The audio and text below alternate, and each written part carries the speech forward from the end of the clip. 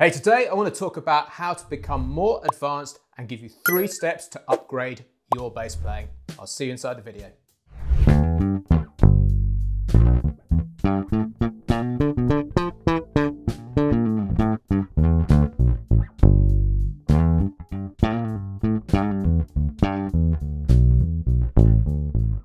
Hey guys, it's James here from eBassGuitar, and over at eBassGuitar.com, I'm currently in the middle of writing a brand new course called Fretboard Elevation. So today I want to give you a sneak peek behind some of the concepts you'll see inside that course. In just a second, I'm going to show you how you can start getting confident using the whole of the fretboard and also integrate some of those super cool left hand or fretting hand articulations, which will make you sound like the top pros and upgrade your bass playing. But first off, I've got a quick favor to ask. So a few weeks back, I was staggered to discover that 80% of people who watch the eBassGuitar YouTube channel on a regular basis are not subscribed to the channel.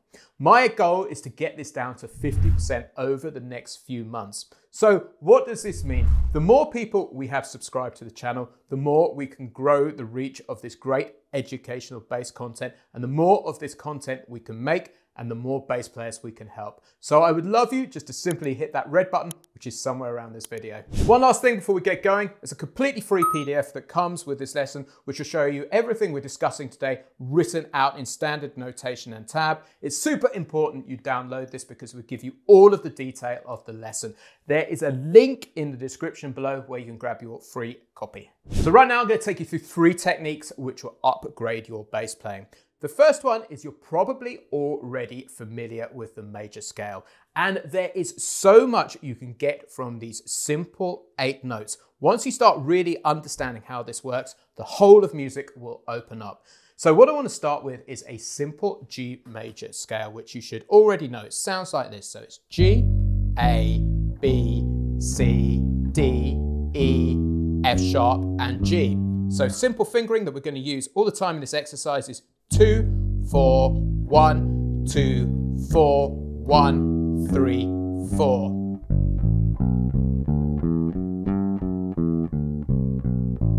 Where the scale starts getting interesting is we can break it up into patterns to really explore how it works. So I want to show you how we can break this into groupings of 3 right now. So let's start off by playing the first 3 notes, which is G, A, B. Then we play the next 3 notes, which is A, B, C. And then the next 3 notes, which is B, C, D. Next 3 notes, which is C, D, E. Next 3 notes, which is D, E, F sharp. Next 3 notes, which is E, F sharp, G. And then the last 3 notes, which is F sharp, G, then the A at the top, and then back to the G, like so. So we get this ascending.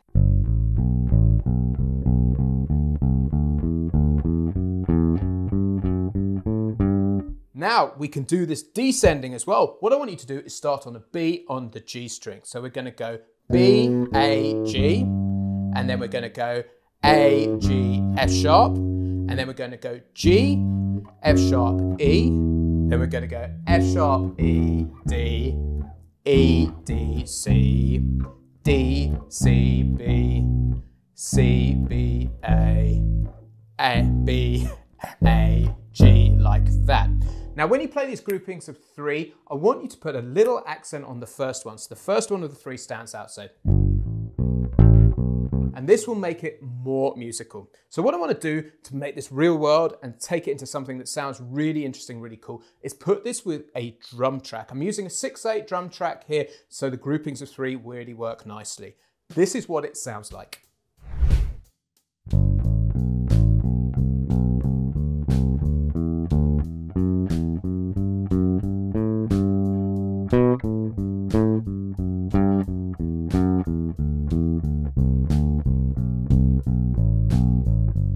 So that's the foundation of our lesson today, and that's a super cool exercise in itself. So to start upgrading your playing a level again, what I want you to do is take this same exercise and just play it on the G string so you can get comfortable moving up and down the fretboard. So let's look at how we could play this on the G string. We could play each grouping of 3 as a position shift like this. And this is fine till we hit the C, but the problem is we need to use this extended fingering, which many players find hard. But what I want to do is show you another pattern of how you can do the position shifts, which sounds even more musical. So let's look at how this more musical fingering works. I really encourage you to download the PDF because this is going to give you all of the detail which you can dig into. But let's take it apart. The first three notes are pretty much as you would expect. You go G, A, B like that. And I want you to do open 1, 2, and 3. Sorry, open 1, 3 like that. Now this is where it gets interesting. We want to go 1 on the A, then do a position shift in the middle of the grouping of 3 to the B, and then to the C. So that's 1, 1, 2 like that. Then the B is directly under our hand. We position shift again in the middle of the phrase to the C. And then the C is right under our fingers for the next grouping of 3. And then we position shift forward to the E. And then back to the E, position shift forward in the middle of the phrase like that. And on we can keep this pattern going. Now, when we get to the top, we can come backwards. So let's shift up to the B on the G string up here. We're going to start that on a third finger. And then so we're going to go 3, 3, 1 like that. And so we shift on that second note of the phrase. And then the next note of the phrase, the A, is directly under our fingers. And then we shift in the middle of the phrase again like that. G is directly under our fingers. We shift again under the phrase like that. And then the F sharp's under our finger. Then we shift back. And so the pattern continues like this. So we end up with this really musical way of shifting up and down the neck without using extended fingering. So let me show you how this works slowly. Don't forget to check it out in the PDF which comes with the lesson.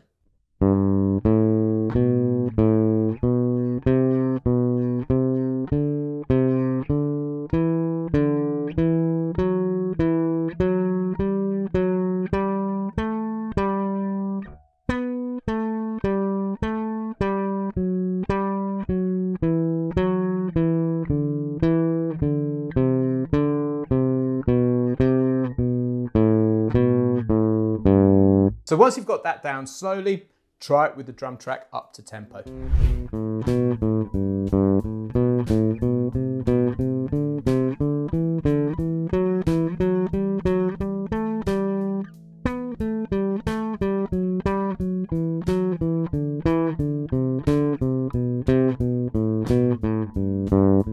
So let's move on to step 3 and show you how you can elevate this even further. What I want to do is start sticking in some articulation with our fretting hand. And what I mean by that is hammer-ons, pull-offs, and slides. And this will make it sound even more musical.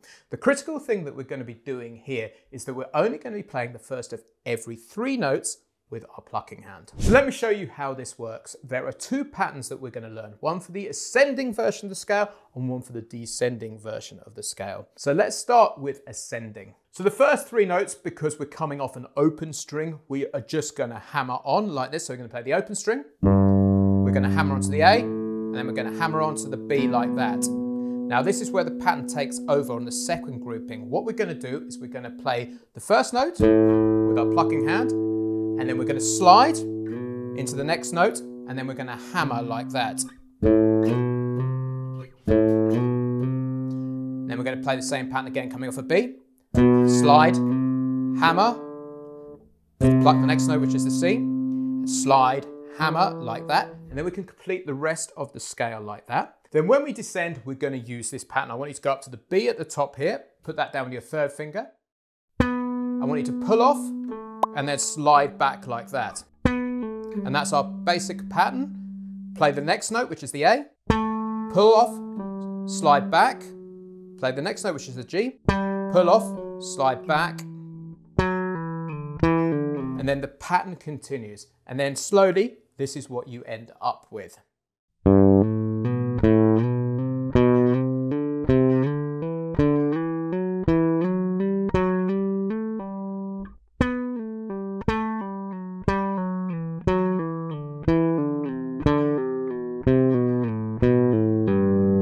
Once you've got that down, try it with the drum track up to tempo.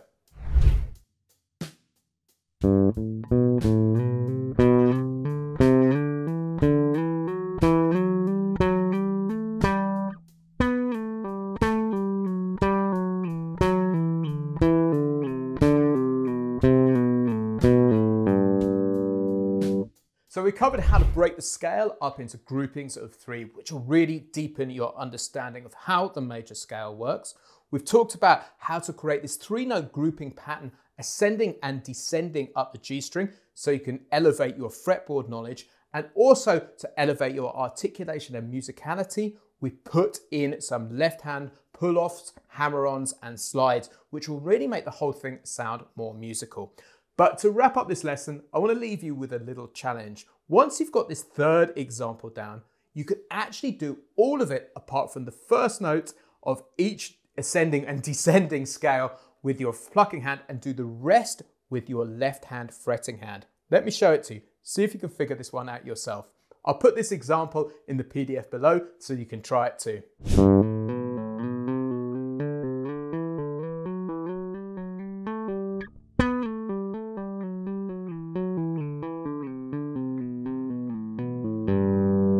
So guys, that's it for today. Make sure you download that free PDF.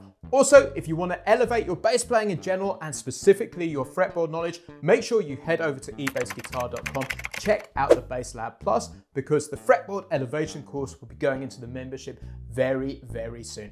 There's a link in the description below where you can check it out completely free for 14 days and take it for a test drive. Cheers, I've been James from eBassGuitar.com, and I'll catch you next week.